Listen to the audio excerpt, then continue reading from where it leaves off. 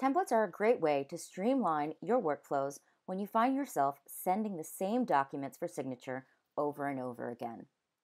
To create a template, from the home page, select Create a Template in the lower right-hand corner.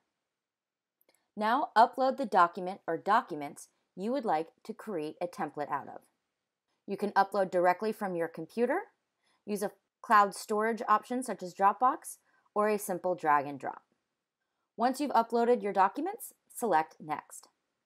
Now you want to add in who in theory is going to be signing these documents, since you don't want to add in someone's specific information at this point.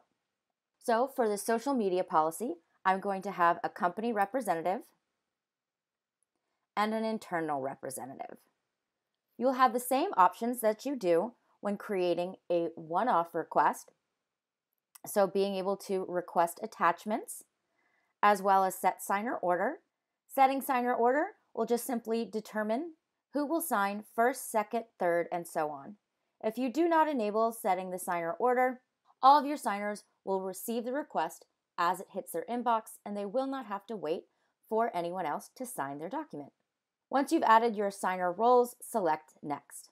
Within the editor, you will have all of your signer fields on the left-hand side, and you can place those down as needed. With a template, if you would like to pre-populate information on this template, you can use the drop-down to select Me Now. If you use the Me Now option, it's important to note that this information will stay static on every single request. So it will be the same information that will be pre-populated on all requests using this particular template.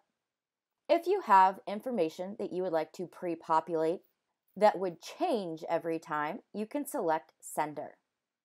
For this, I'll select Sender and Text Box. Place my text box here.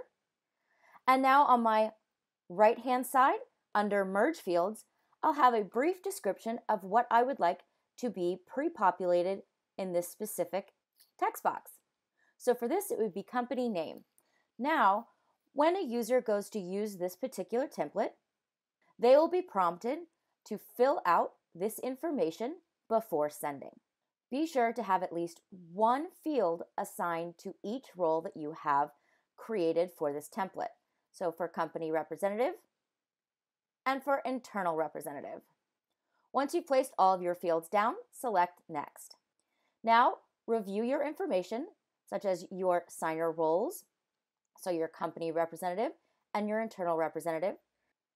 Next, you'll want to add a title for your template. And if you'd like, you can also add an additional message.